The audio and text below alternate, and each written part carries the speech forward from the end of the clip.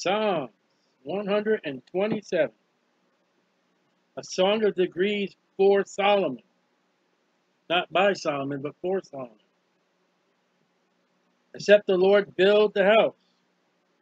Well, this is before the temple, I would assume.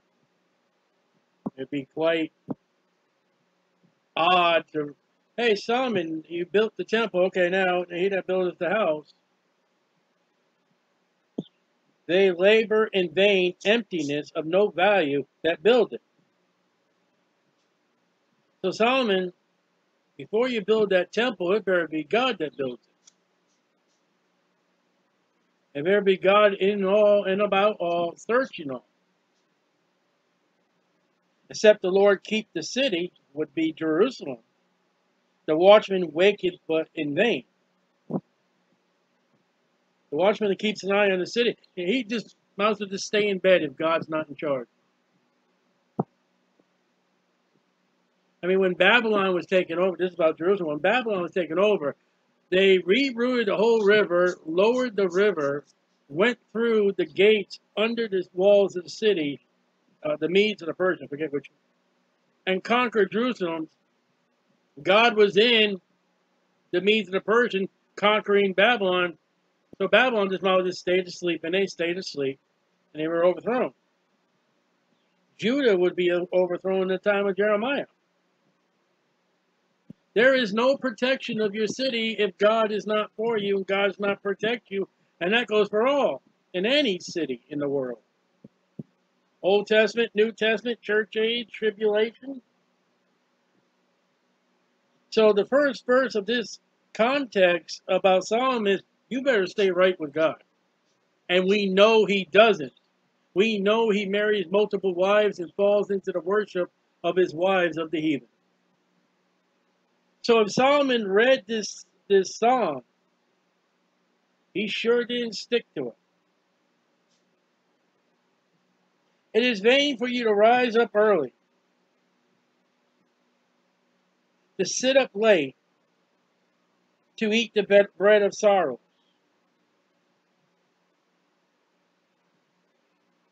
You get up early in the morning and you go to bed late at night to get the full day, more than normal, more than 8 hours, and you spend the time in sorrow and anxiety, sweating it out. For so he, God, giveth his beloved sleep. Now Solomon writes much about the sluggard and the lazy man about its sleep, too much sleep, not enough work. And the psalmist in 127 writes the opposite. You need sleep. And there is a good sleep when you've been working. Nothing like doing a hard job, coming home and at night going to bed and you just sleep like you didn't sleep forever. And that's of God. And getting up early, going to bed late, seems to be going against, it's too early. It's too late. And that would be ruining your health because you do need sleep. And you do need to be awake. And in life, we got to have that perfect balance. We cannot go lack of sleep, and we cannot go too much sleep. We got to have enough. And it's not where scientists say, you got to have 8 or 9 hours. It depends on what that day is. Man, you done a lot today, and you got a lot accomplished, and you don't have much to do the next day, get a little extra sleep. You got a lot tomorrow planned and so much to do, go to bed a little earlier, get a little more sleep.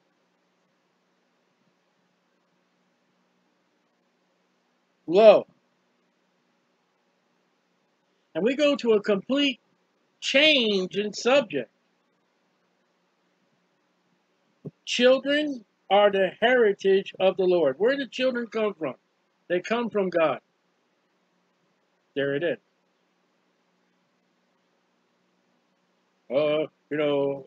or had an accidental birth. There is no accidental birth. You realize when you're involved in a relationship with somebody, it's outside of marriage, it's outside of adultery, it's outside of fornication, as David with Bathsheba produces a baby, that baby was of God. Children are an heritage of the Lord. What are you going to do with that verse? The fruit of the womb is a reward. Is the embryo life? Fruit. It's life. It's of God. As arrows are in the hand of a mighty man, we're still on the same subject. So children of the youth. And the psalmist likens to a man going to battle, and if he's got many arrows to fight, so should be the children. As much as a military man go into battle, takes as much arrows he can, so a youth will have children. In the presence of the laws of the country of China restricting how many children,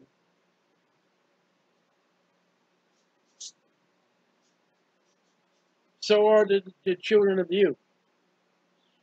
Now, granted, he's writing to Solomon, an Israelite. Okay. We can take the aspect it's written to the Jewish people, have all the children you want.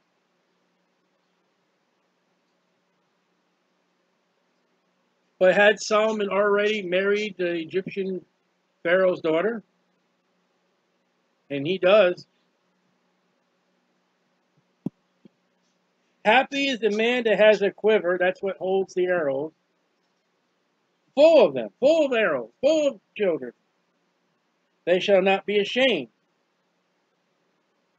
but they shall speak with the enemies in the gate. And there are some people, there are families, they just have multiple children. And I've heard people complain, look at that family over there. Look at them over there. The guy is an evangelist, has no certain job, and look at all the children they got.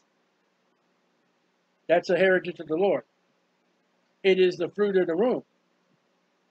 And it's as many as the arrows a man can carry. Now, also, let's take the Bible verse, let's take it as it is. There's only so many arrows a mighty man can carry.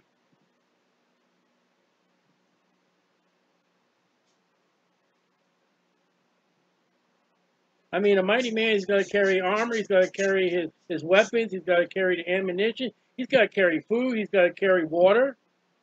He may have to carry, there may be too much.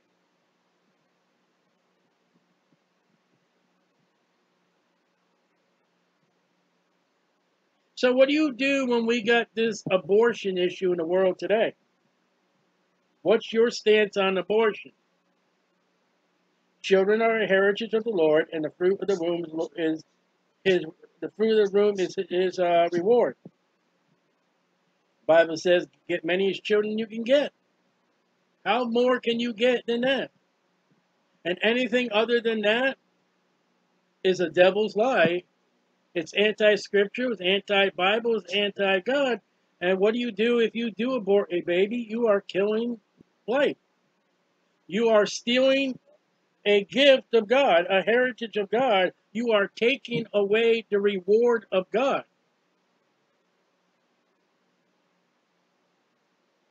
When you follow the Bible and to say the fact is that the marriage bed is the only sexual relations, anything else is adultery and fornication, you ought not been shacking up in your own personal words. But let me say the biblical word. You ought not have been committing adultery. You ought not have been fornicating. You would not have that child.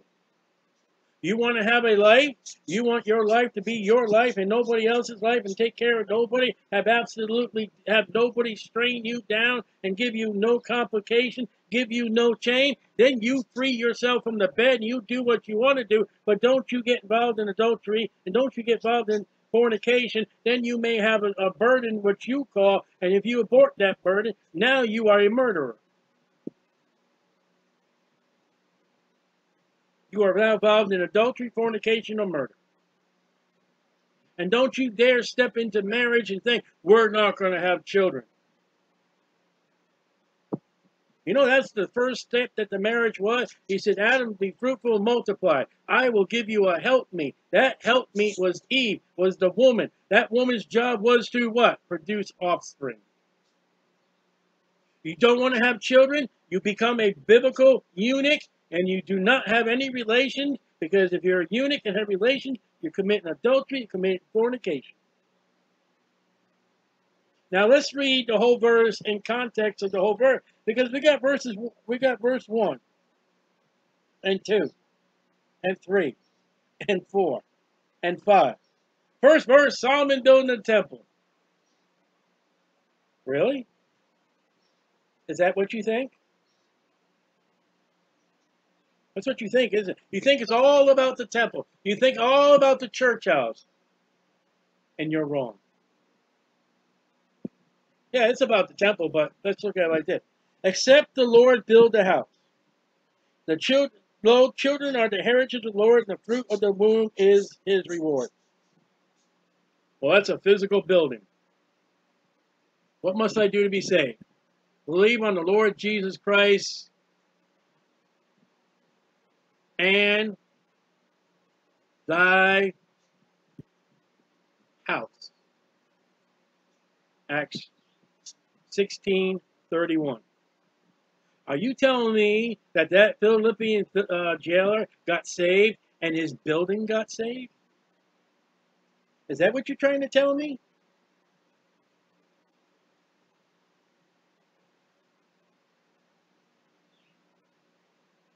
See, that's where you get all the church house. Let's all go to the church house. Does not Paul write to the Corinthians saying, we are the body of Christ, we are the building? How about the writer of the Psalm, right? The Solomon. What about your house? What about the future children you're going to have? Except the Lord build the house. Okay, let's step away from the temple. Let's step away from a building. Let's do house. You say, well, David said, let us go in the house of the Lord. I was pleased when they said, let us go in the house of the Lord. What was in that tabernacle? There was God. There were the priests. There were the Israelites.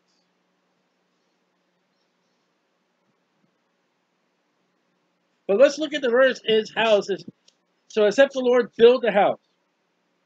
Lo, children are the heritage of the Lord, and the fruit of the womb is his reward. If you want to live right, you get saved, you get married.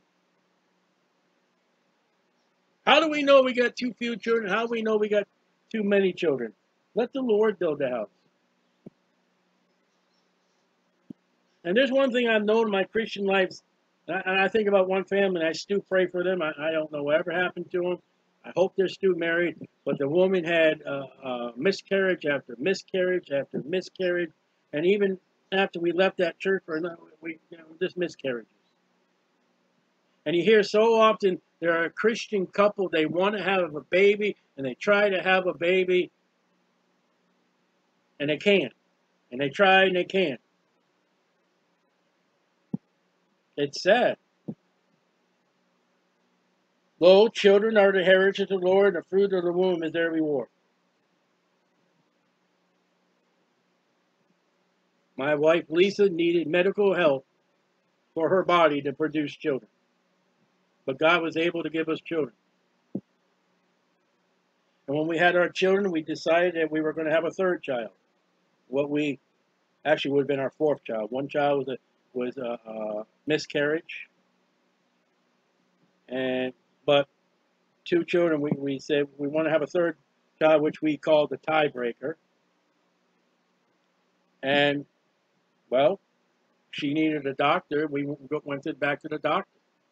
And they would give you a test. And from that test, we find out that she had cancer. And evidently, from there, she would have died of that cancer.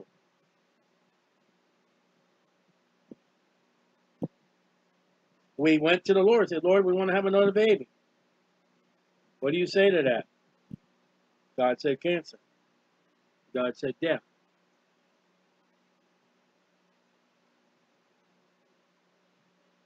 Who's going to call God right? Who's going to call God wrong? I know people who have. I know people blame God for all the troubles. Except the Lord build a house. Lo, children are the heritage of the Lord, and the fruit of the womb is their reward. You say, well, there's plenty of unsaved people out there who have babies and children, and I don't have all the answers. But an unsaved person is not going to run to the Bible. But a saved man who reads the Bible throughout the year and studies his Bible comes across this verse and say, if I do have children, they're of God. They are my responsibility. If we don't have children, we want children, we don't have them, then it's not God's reward. It's not his heritage. Except the Lord build a house. Lo, children are the heritage of the Lord. The fruit of the womb is his reward. They labor in vain that build it. God's not going to build your family. You don't have a family to build. Accept it as it is and go on with your life serving the Lord as husband and wife. Except the Lord keep the city. Okay, that would be Jerusalem. The watchman waketh but in vain. Solomon, you got a whole city of people.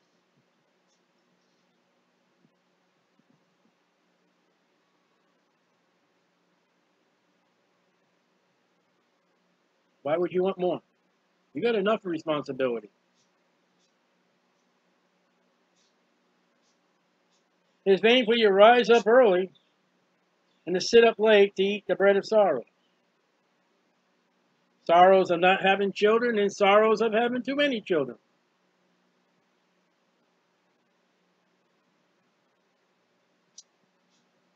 You imagine that moment, and the Bible says Eve knew. She said when she had her third son, God has given me another son to replace Abel that Cain slain. She knew what Cain did. You imagine that moment when the word came home that her son had been killed by her other son.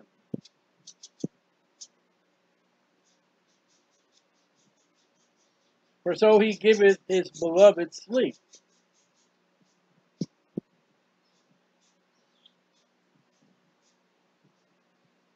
How do I be clean?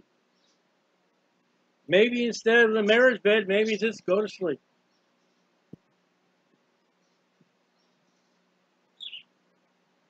Solomon goes to write in the book of Ecclesiastes, there's a time to die, there's a time to live, there's a time to pull away, there's a time to gather stone, there's a time for this, there's a time for that. There's a time for a marriage relations. There's a time to go to sleep. There's a time to get up. There's a time for marriage relations.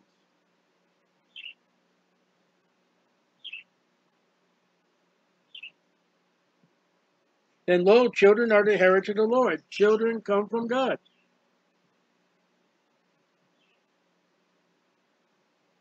Put that above the doors of Planned Parenthood or any abortion assembly. Now, I have one standard. It says over there in the Old Testament, become eggs and a bird, you're to put the mother bird up in the tree. You can take the eggs and do what you want with them.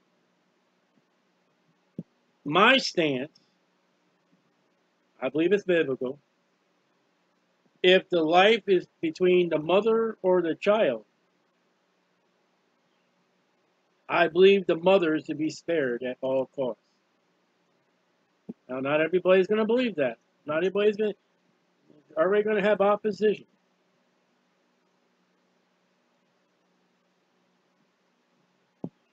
But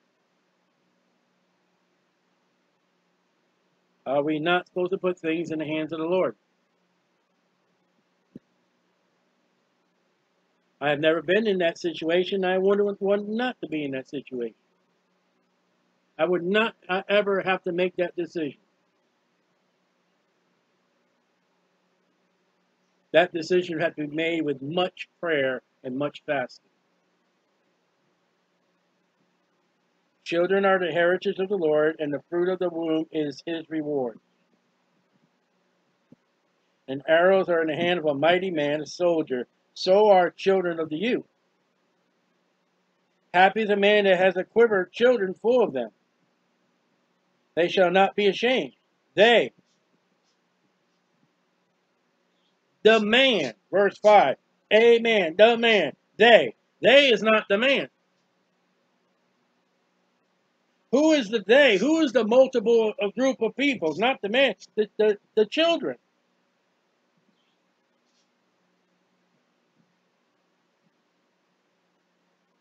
If that man is living right, that man is serving the Lord, that man is doing right by the Lord, and he's training his wife, and he's training his children as he should be, they're not going to be ashamed. Because he's built the house on the Lord, and you thought that was a temple.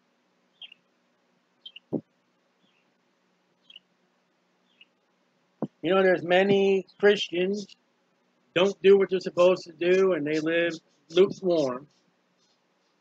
They think they're great. They think they're wonderful. I think I read that somewhere. And as far as their family, not the building, as far as their family, their church, what's their church? Where 2 or 3 are gathered together in my name, there I am in the midst of them. The father or husband, the mother or the wife, and the children. That's a church right there. You don't go to church. If you got a saved family, you're at the church right there. And if you don't build that house by the Lord, verse 1, you and your wife and your children are going to be ashamed one day. When the works are put before the Lord, you're going to find wood, hay, or stubble. Because the father did not take responsibility.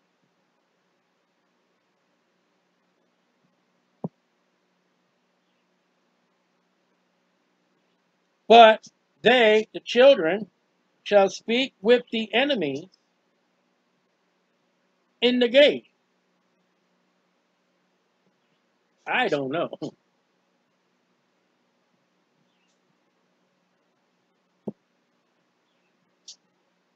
The gate is where business matters are taken care of.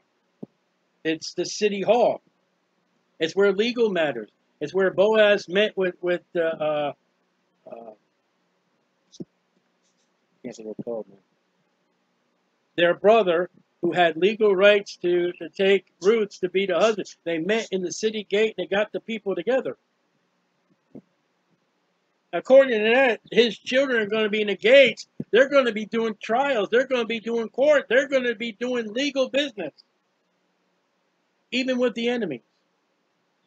Job did that. Job was a judge. They're going to be people of authority if you raise your house right, correctly. I think we miss the complex when we say it's Solomon building a temple, because why is one verse all about the temple, and you got verse 2 about sleeping, okay? But then you got 3 verses of 5, it's talking about children. And the key word is verse 1, the house.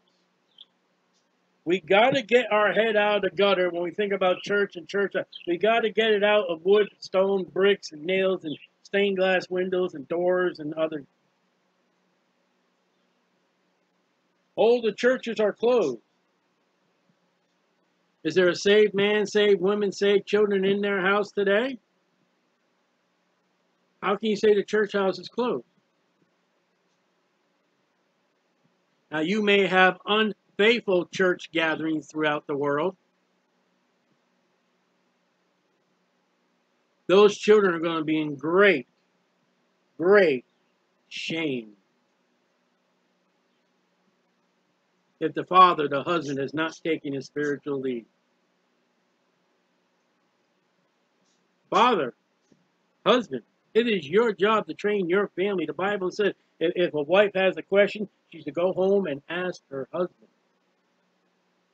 Father, you get your children more than the Sunday school gets your children. It's not the property of the government to take care of your children. It is your property.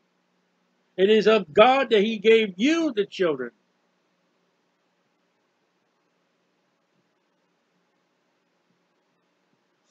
And as far as the life of the child and all that, they're given by God, pro-life. And then, anybody against the thinking that God gives us children? Anybody who's against that thought, you're anti-scripture. Every child, children, doesn't say Israeli children, it doesn't say unsaved children, it doesn't say saved children. Children are an heritage of the Lord, and the fruit of the womb, doesn't say saved womb, doesn't say lost womb, is God's reward. And then verse 4, 5, get as many as, as God will give you.